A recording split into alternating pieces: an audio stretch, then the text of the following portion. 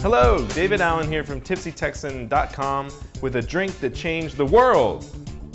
Not quite, but it did change the way the martini was consumed in America. 1953, Ian Fleming publishes Casino Royale, a James Bond novel. Bond goes to the bar and he says, I want a cocktail with 3 parts gin, 1 part vodka, and half a part of quinoa lillet. Well, that doesn't sound that interesting, does it? But it kind of is, because traditionally, the martini was a gin drink. And what Bond did was introduced vodka into the martini. Let's see how he did it. 3 measures, he said, of gin. I'm going to use 1.5 ounces.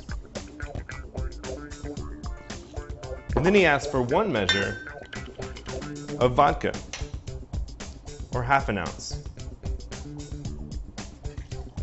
Half a measure of quinoa lillet.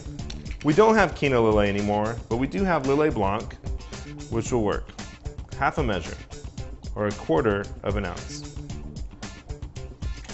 This is basically functioning as the vermouth in a traditional martini. We're going to fill the glass with ice, as we would with any martini. But what's interesting about the Vesper is that Bond said, I want it shaken, not stirred. Traditionally, we would stir the gin martini, but we're going to shake the Vesper.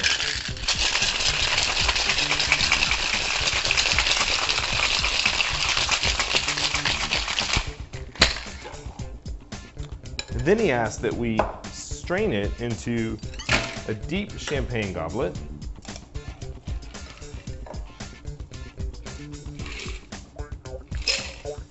And garnish it with a thin slice of lemon peel. We're going to express the oil out of the peel and onto the surface of the drink. And that's the Vesper Martini, the martini that changed the world.